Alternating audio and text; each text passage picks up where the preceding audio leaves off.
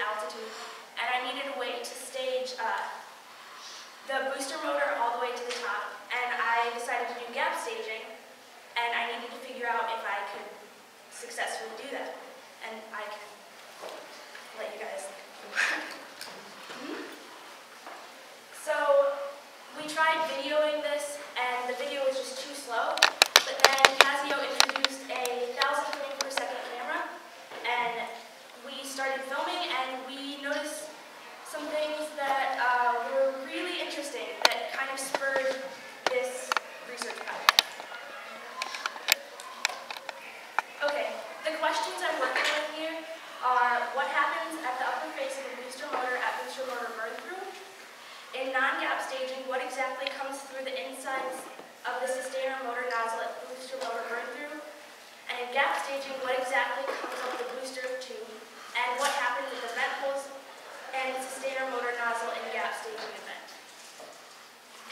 Okay, so for the test setup, this was what I had going. I set this up in my backyard, and you can see that is the Casio high-speed camera. And there's a brick there with the motor taped to it, because at 1,000 frames per second, even the tiniest movement is confusing when you look at the video.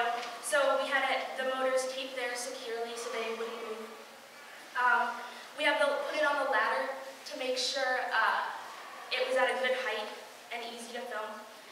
And there's a piece of glass in front of the camera lens because when you're filming directly at the back of a motor, things are bound to come out, and I was not willing to ruin my dad's camera for this. This is a different angle, just so you can really see that the camera is pointed directly at the motor. And this really shows how the glass is protecting it. Okay, the tests. Okay, so the first test was a 13mm A100 burn through. And I have a video here.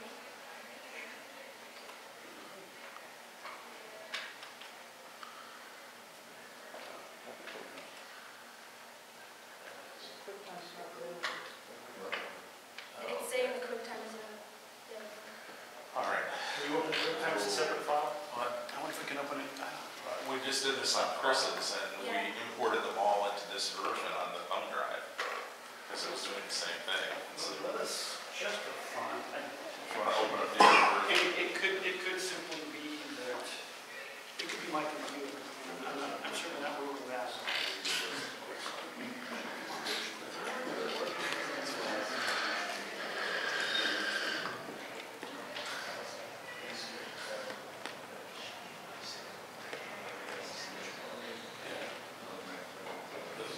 the first one is The film strip one. Oh, sorry. no. It's the first one would be R&D at A100 down. Right. Oh, no. No promises, but we'll see what we can do. There you go. Yeah, that was much interesting. You can play Okay, it. we'll play that again. Okay. It doesn't take long.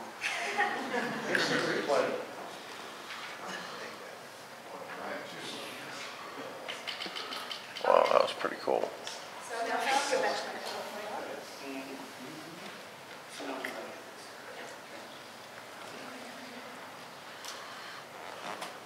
Okay, so even at 1,000 frames per second, and that was slowed down, it's kind of hard to see because it's still happening really quickly.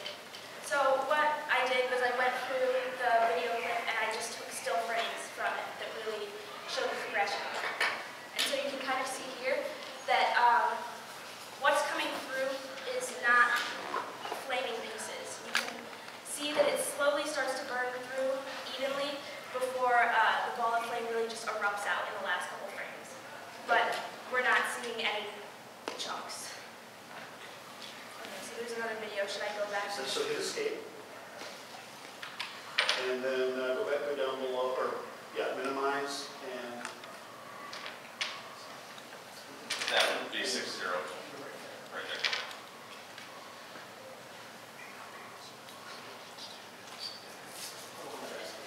Oh, okay.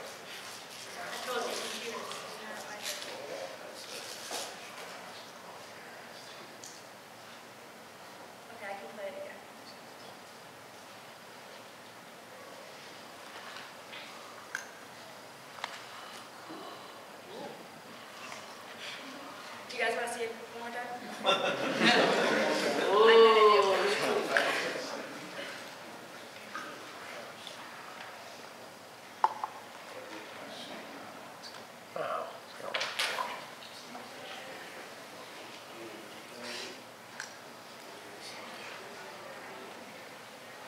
Okay.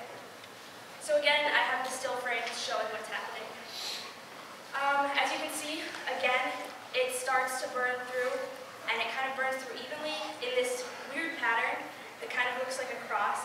I did several tests of this, and that cross pattern is not consistent, but what is consistent is the burn through in a pattern like that. And then again, you can see at the end, the flame just erupts.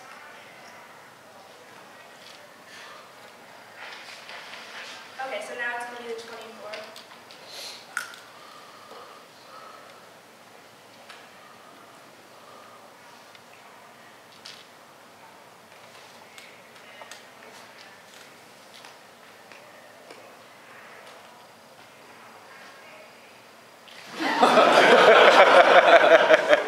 So one more time. Two more. Couple more.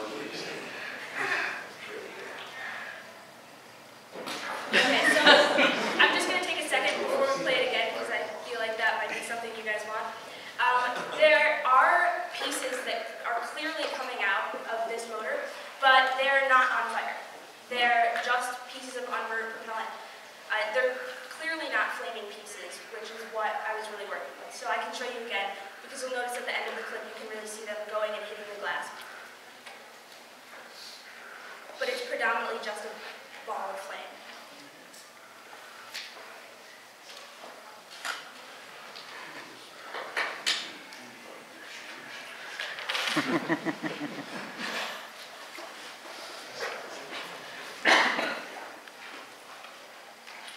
Okay, so what we see here is a little bit different from the other two I showed you.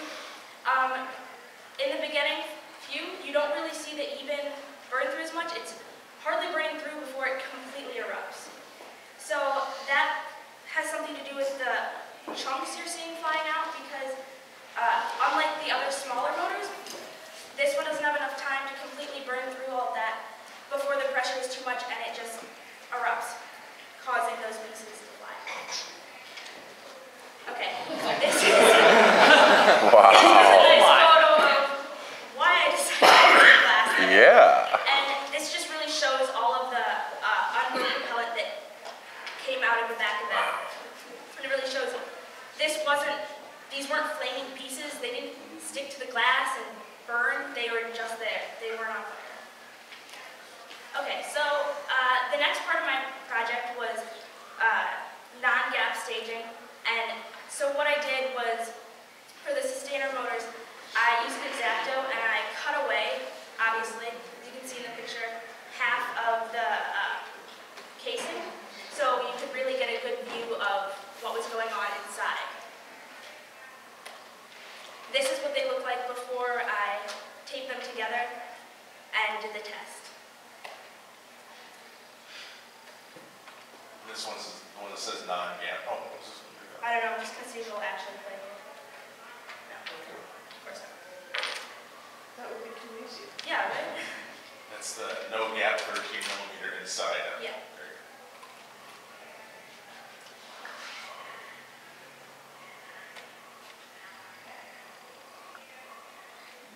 I can play that again. Okay, so what you're seeing is clearly not flaming pieces. What's going on there is just a ball of fire coming through that motor. I can play it again and you can really look. There is a tiny piece right. You can see kind of halfway through the clip that looks like it might be a tiny flaming piece, but the majority of it is just flame.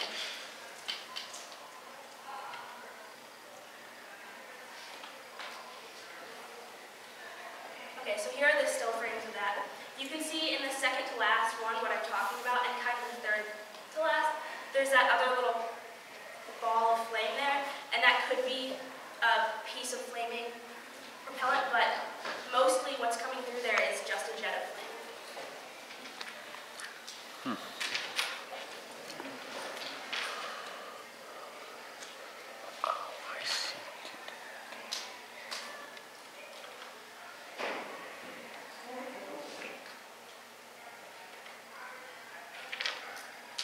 so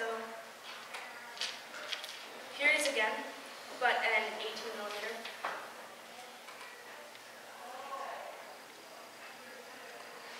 And it's almost a little bit clearer in this that what's coming through there is just a jet of flame. And I know I've said it a million times, but that's kind of the core of what my research was and what I found. So I'm going to keep saying it because that's what I kept finding. But there's clearly nothing else coming through there.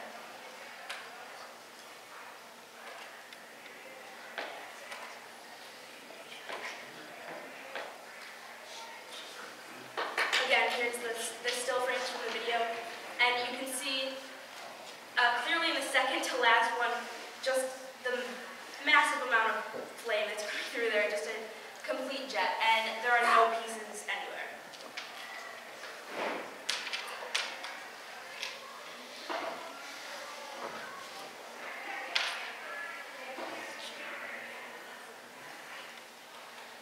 Okay, this is one of my favorite videos.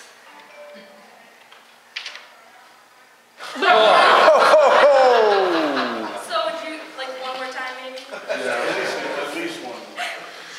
Okay. You had a kaboomable. Wow. Okay, so You're Clearly maintaining something proper safety different. distance, right? always. So clearly this one's a little bit different. And something interesting to note with this one is that there are no other forces other than the booster motor burn through going on in this. So it's just the force of that that's blowing these apart.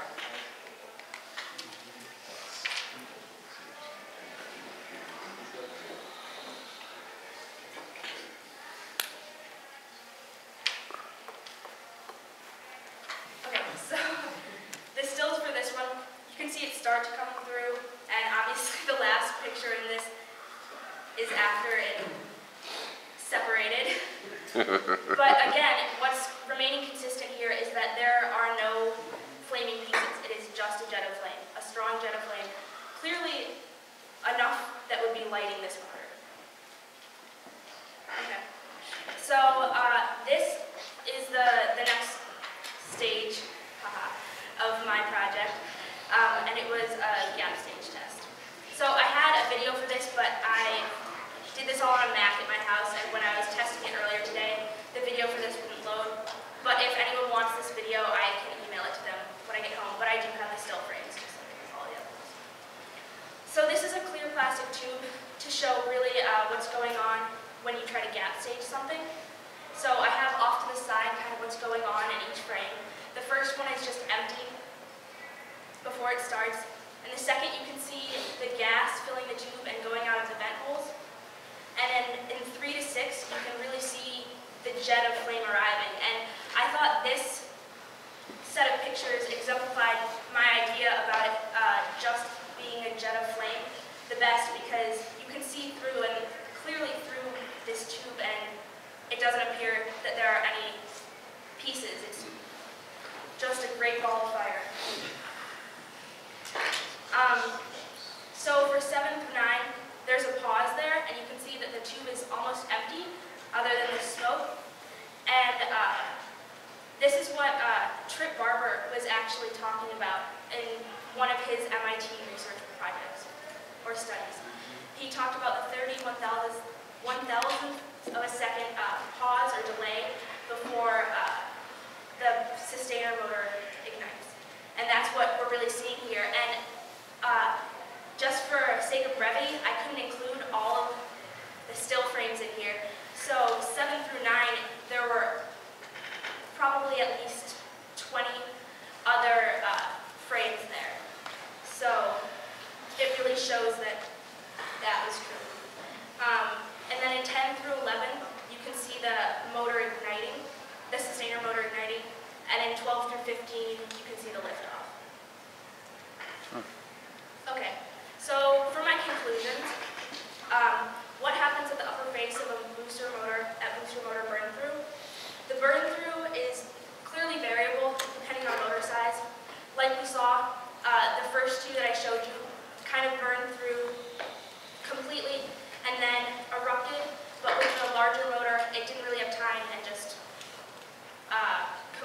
erupted, and that was the one that you guys liked with the flaming, or not flaming, just the chunks coming at the camera. So there is a consistent pattern of motor burn through before the flame erupts. Like, it's consistent, whereas it burns through and it starts to burn, and then there is the eruption. But the pattern, like we saw with the cross, that can change depending on size. What comes through the non-gap stage sustainer nozzle at booster burn through? I mean, it's really clear from everything I've shown. A jet of flame is seen consistently.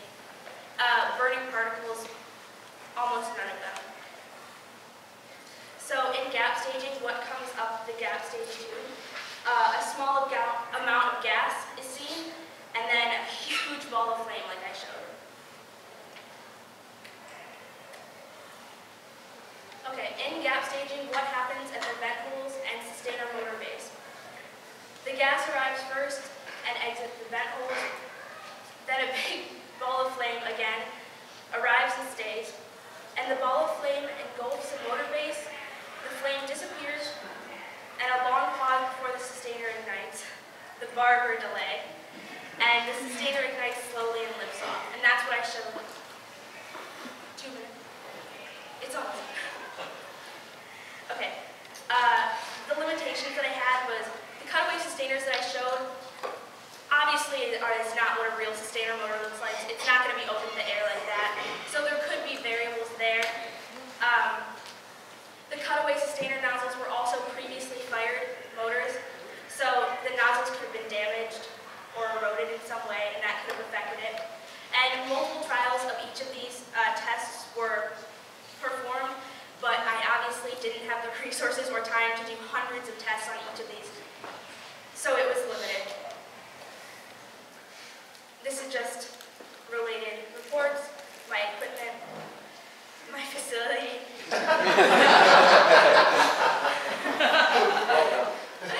My backyard. The cost, everything was just found at home, and the camera was my dad's. Further work is angular gap staging and long distance gap staging. And I talked briefly at the beginning about this, and I'm trying to go quickly so I don't run out of time, but I've actually used this idea for my FAI scale model successfully. So this was the internal of my little Joe that's actually in the scale room now, but I used this in Slovakia last year, and I gap staged at an angle from here up to here to ignite the motor, and it works. So this is kind of proof of getting that to work. I'd like to see how far I can push that and see how long of gap staging I can do and how much of an angle you can get away with. Thank you for coming to my project. Okay. Oh, and you guys. Yeah, I have a very important question. So, aren't you the least bit intimidated to come out here and tell us that you got your side wrong? Actually, that's kind of funny. I knew who G. Harry Stein was, but didn't have a huge connection to him. But Bill Stein is my coach for FAI, so if you guys could just keep this on the down low. Okay, seriously, that when the D engine erupted onto your glass, did you scrape that off and ignite that to convince yourself that it really was unburned propellant, not just soot? No, I did not. That's the only one I had. I also had a question about the defocus. That was a seriously impressive video. Any thoughts as to why the behavior was so different? Do we know? Well, I don't know if you can measure it. Would you think? Any thoughts as to why the default behaved so differently? Was it a matter of more surface area or higher chamber pressure? I think it was a mixture of the two of those, actually. Okay. I was talking about it because I didn't fully understand myself when I got this. I was going over it with my dad, and I was like, there is a big difference here of what's going on, and especially when you see in the later ones when it actually blows apart. It's clearly different. There's more pressure, and I think with the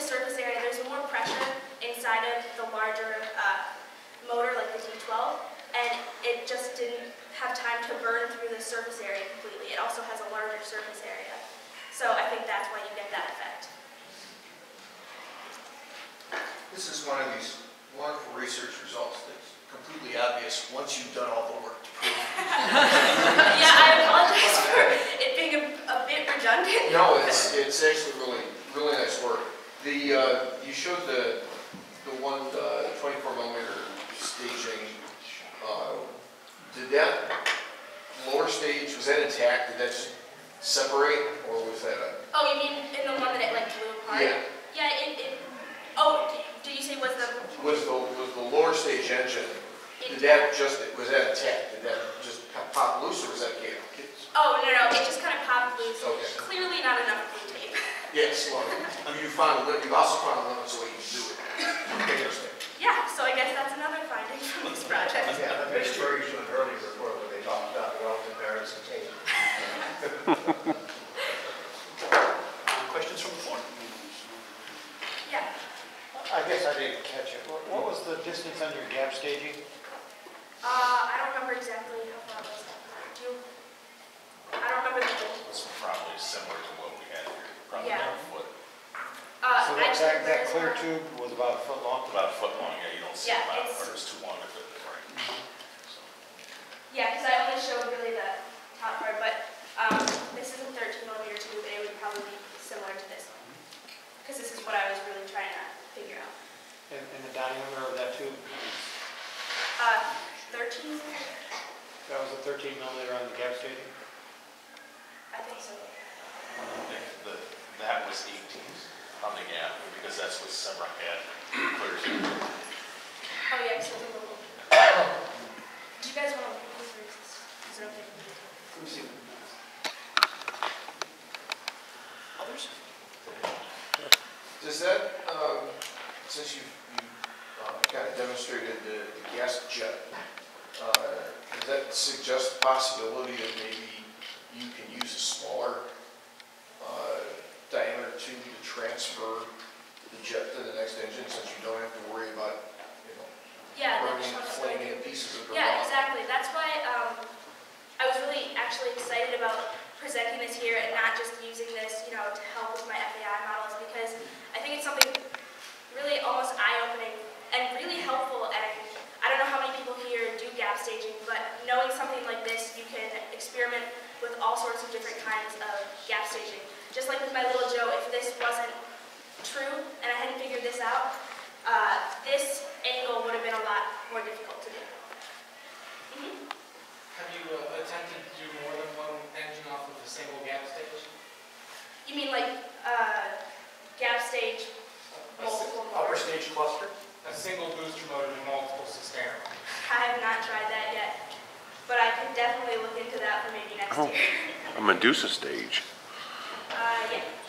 Have you considered the possibility that the particulate matter was smaller than the resolution of the cameras? It could be, but also what you're seeing in my videos and in my clips is that even if there were particles there, what's predominantly visible is a huge jet of flame that is clearly enough to ignite a motor. Right, except that particles above a certain temperature glow. So how do you distinguish that from how do you distinguish the glowing particle from the glowing gas? Well, I'm not sure exactly but when you look at the clear tube, you can see it filled with gas beforehand. So that's a very good indicator that it is the gas that is coming through and lighting that's on fire. All right, we need to move on, so thank you very much.